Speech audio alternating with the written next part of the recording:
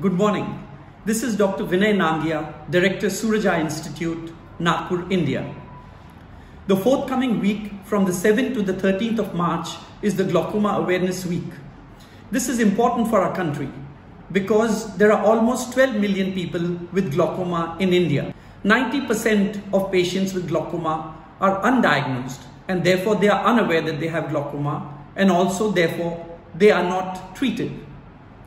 Therefore, it's very important that we look at this issue with the utmost importance. The prevalence of glaucoma tends to increase with age. The older you get, the greater the chance of your having glaucoma. Therefore, on behalf of the Glaucoma Society of India, I encourage all of you to visit your ophthalmologist on a regular basis. This can help to prevent loss of sight and also enable you to take advantage of the many new treatments that are available today for glaucoma. Thank you, and I wish you all the best.